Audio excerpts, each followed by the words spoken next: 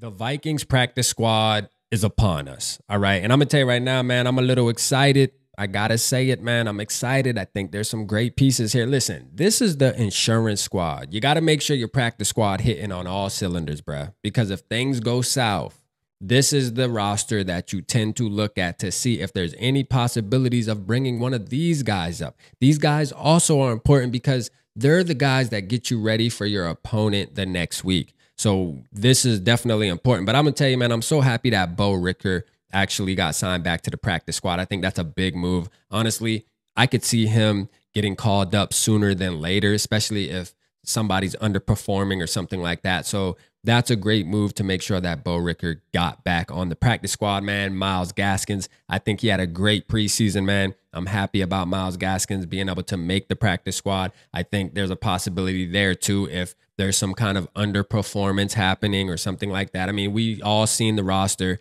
CJ Ham is RB3. Okay. So if things go south, man, we at least have some insurance there. I like that. Dwayne McBride, listen, it's okay. I do believe the Vikings should probably try to add some different players. Dwayne McBride, though, man, I mean, he's there. He's insurance. Again, he's your liability insurance. You know what I'm saying? Your liability, your $1 a month insurance. You know what I'm saying? Just in case something happens, just like, all right, we got Dwayne McBride there, bring him up. But again, man, I'm going to tell you, one of the names that I'm super excited about too, man, is your boy Dallas Gant. I know Dallas Gant was a fan favorite during training camps and this offseason and stuff like that. And again, another player that is really good adding depth to this Minnesota Vikings football team. Like if things happen, this right here, this roster right here is what we have to lean on. Let's just remember that as Vikings fans. Now, the one that I'm not super, okay with is Andre Carter, right? So like Andre Carter, to me,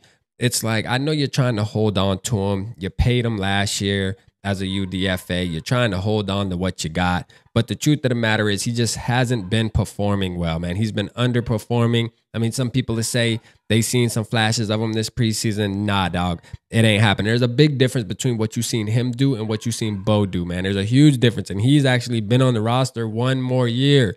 So again, some of these players, I feel like they need to go. You feel me? Jalen Williams. I used to get Jalen Williams. I was getting Jalen Williams mixed up with damn Dwight McLaughlin, man, Nudie, because of their uniforms being damn near similar. So I thought they were dang near one of the same. You feel me? But shout out to Jalen Williams, man. I actually liked Jalen Williams last year. I think he's a great player to have on a practice squad. Bobby McCain's another one because he's aggressive. He's a guy that will lay the hat. He's a guy that brings energy. So that's also a good one. N'Keal Harry. I'm ready to see N'Keal Harry do something, man.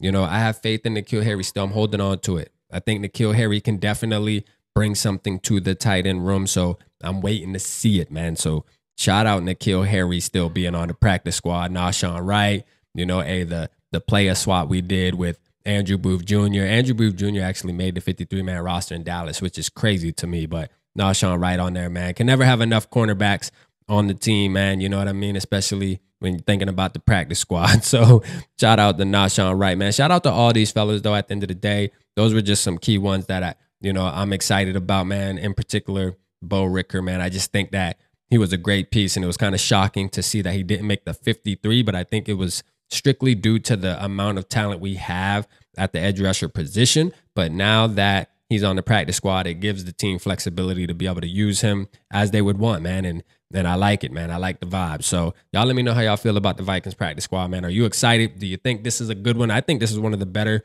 practice squad lineups that I've seen in quite a while. You know what I mean? Maybe not the best of all time, but a good one. You know what I mean? So let me know how y'all feel down in the comments, man. It's your boy RAP. Holla at your boy.